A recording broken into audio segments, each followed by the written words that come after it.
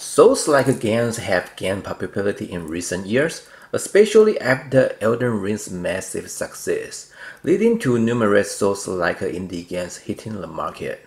Dolmen is another one with sci-fi background. Is this a standout Souls-inspired game, or just another knockoff? Let's find it out. Hello everyone, today we are going to unbox a PS4 game, Dolmen. Dolmen's cover art is a little too dark. I can barely see what's exactly going on here. There is a soldier with a gun reaching for a red rock, and there is a hand here. I'm not sure what it's trying to convey. It's worth noting that a free PS5 upgrade is available. Let's look at the side quickly. And let's look at the back. On the back, there are 3 gameplay pictures. This is an action RPG. However, from what I have heard, it doesn't have many RPG elements. The game does offer a co-op mode, perfect for both fights with friends.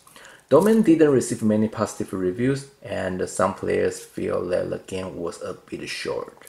Therefore, I would only recommend it if there is a decent discount. I got this game for only $8, which is a great deal. Alright, let's remove the seal to see what's inside.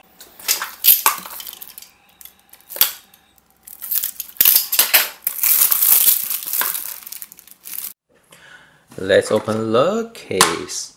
Nothing, just a game disc. Let's check the game disc. Here is the game disc. The game was released in May 2022. Behind the cover, blank, and warranty and service information in 2 different languages. So I think that's it for this unboxing.